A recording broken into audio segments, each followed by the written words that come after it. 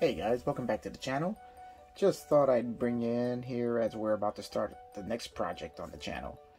This is a build for my buddy Dave, who owns a pristine Chevrolet Corvair. I mean, his car is beautiful. So he told me he had this very old kit of a Corvair. So I told him, hey, why don't I try and build a replica of your car in miniature? So he was all for it. And he handed me the kit, and so here we are. As you can see, this is a vintage AMT 68 Corvair kit. Not really sure what year it was issued, but judging by the box, it's definitely a vintage kit. As I did build a model of a Corvair over 20 years ago, and didn't have this box. This is a vintage kit. This is almost a part of model building history, and it's almost a shame to actually build it, but Dave is a huge Corvair fan and really wants a model of his car. So I'm going to try and see how close I can get to it. And judging by the color of his car, it's an unusual blue. Don't know how that's going to work out, but we're going to try. So let's take a look at what's in the box.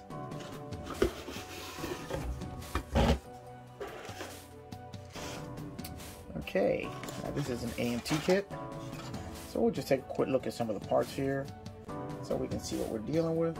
And here we have the body, good proportions, like all the details are there, nice engraving.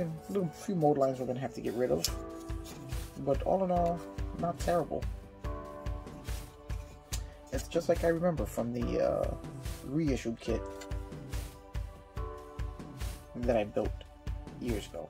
A little bit of flash here and there that we'll have to clean up, but nothing horrible for the vintage. So we have our Corvair emblems, gas door. Corvair is a rear engine car, so it had the gas filler door in the front. Let's take a look at the chassis. Nice engraving on the chassis. Very clean, very crisp. You could tell that this was done when the tooling was new. Very little wear, very little flash. Let's take a look at the interior tub. Very nice looking interior tub. Again, good texture on the seats. You can see, never been a fan of this. The pedals are molded into the tub itself. But it does have good door paneling detail. Not sure how much of it you can make out since it's all in white, but it does have very nice door paneling detail, just like I remembered.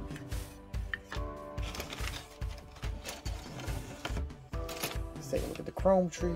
The chrome is very nice. It's not super bright and shiny and toy-like, so that if you didn't want to do anything with it and just put it on as is, it actually wouldn't look bad. Kind of pleased with that, as the chrome on the reissued kit that I had was very shiny and toy-like.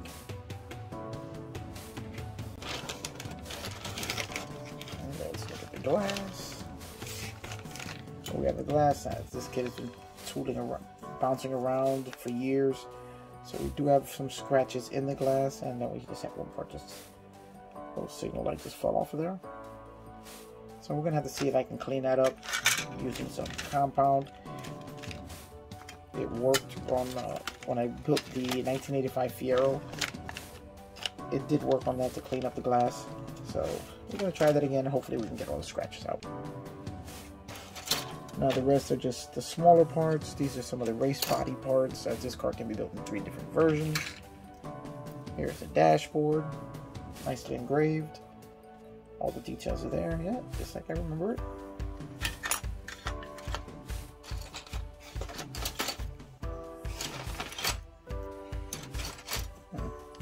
Here goes the race seat and one of the stock seats. Again, very nice texturing and engraving in the seats.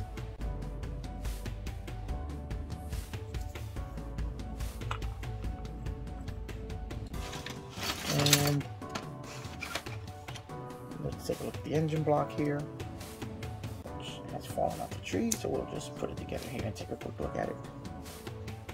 Actually, it's not bad at all. You can see the details in the transmission. Again, also not bad at all.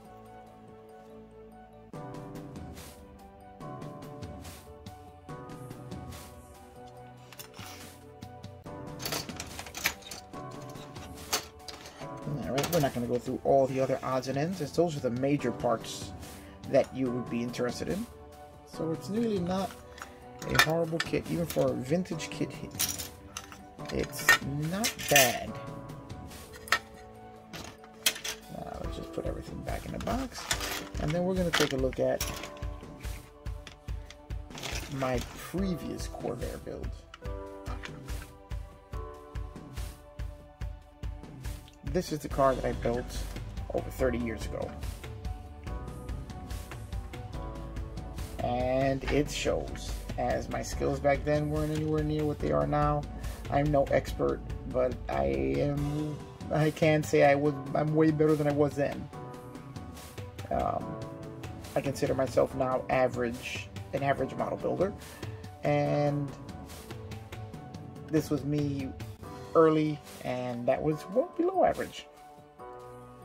But I was happy with it back then, and I'm actually happy with it now. It's a very nostalgic look back at one of my early builds, and I am not going to try and clean it up and repaint it and try and make it like the way I would build now, because it's just a nice look back. I did a build on the channel previously that I called a now and then build, where I compared a model I'm built now to the same model that I built over 30 years ago. That's the Pontiac Fiero, 1985 Fiero GT build. So you want to check it out. It's interesting to see the progression. So this one, the only thing I have done to this body is I decided, just for giggles, to play with polishing the paint to see what I could do to bring this paint back. And I was very surprised that after doing some wet sanding, which I never did when I originally painted it, as you can tell, because there's tons of dirt in the paint. It's uneven. I never did any filler work in the body. As you can see, the sink marks in the body are still there. No wet sanding, as it came right out of a spray can onto the body, and then I was done. So I decided to use my polishing method on the roof just to see if I could bring a shine back, and I did. I mean, it came out almost like a mirror finish. It was amazing, the difference just a good wet sanding and polishing will make even on a mediocre paint job. As you can see here, you can see all the reflections clearly. The paint looks, it's got a deep richness to it now that it did not have before. Now, it wasn't easy. It took a lot of work, a lot of buffing and polishing, but it is possible. So if you have old ones that are lying around that don't really look so hot anymore, crank out the polishing pads, the compounds, the sanding sponges, and have at it. You may find that you can bring them right back to like new again. So I'm not really going to go and do the entire body over, as like I said before, I kind of like looking back on it and seeing how it was that I started in the hobby. So there we have it, guys. That's the latest project, the 1968 AMT Corvair. This is going to be Dave's Corvair. So it's going to be a fun ride. So remember, like, subscribe, give a thumbs up if you like what I'm doing.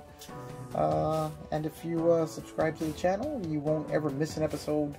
And it's free, so why not? If you're watching, just hit that subscribe button. Alright, guys. I will catch you on the next one, where we'll get started on the project.